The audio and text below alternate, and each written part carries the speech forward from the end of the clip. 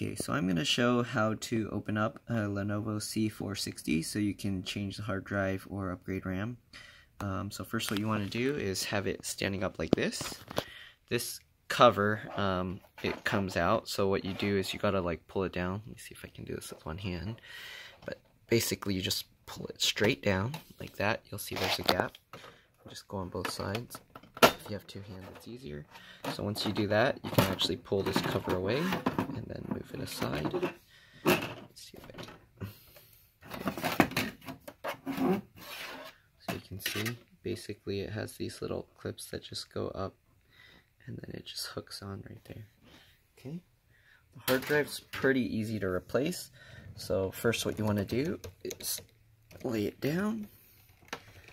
Okay, just lay it down, and then there's a little lever here, so you pull on this lever and then you can lift it up. Be careful because the cable's connected here. It's a little bit tricky to remove, so I don't know if I can do this with one hand. If I can't, I mean, you'll get the idea. But so there's the cable there. Okay, so you can see like that, and then this piece, let's see, this stands in the way, but pretty much this piece, like all other ones, you just pull it out like that. Okay, it actually came out. Yeah, there you go. And then you got the hard drive here, so it's just held in like this. Alright, and to remove the hard drive, you basically just flex this out and then you can plop the hard drive out.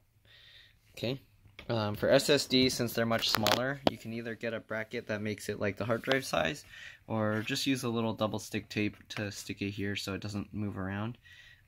Technically you don't need to put tape at all because the SSD doesn't matter if it moves around, and people aren't really going to be shaking this computer around. So that's pretty much that. Then you got the RAM here. Just one stick of RAM. Let's see what we got.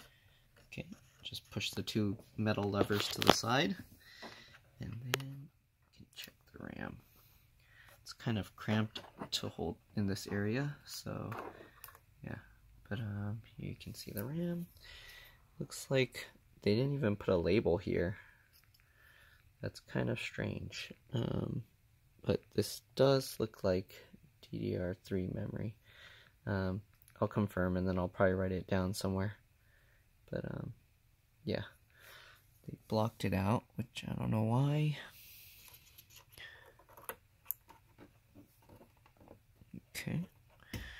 And then it looks like if you want to remove the stand, there's the two screws here and the two screws here.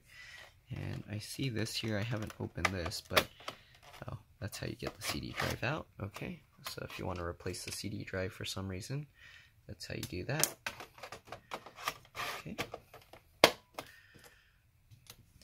And that's pretty much it. This is a customer's computer. I'm upgrading their hard drive to an SSD, so I don't want to pull apart more and mess with it. But yeah, if you have any questions, just leave them in the comment section below. And if this video helped you, please help me out by liking and subscribing. And thanks for watching. Bye.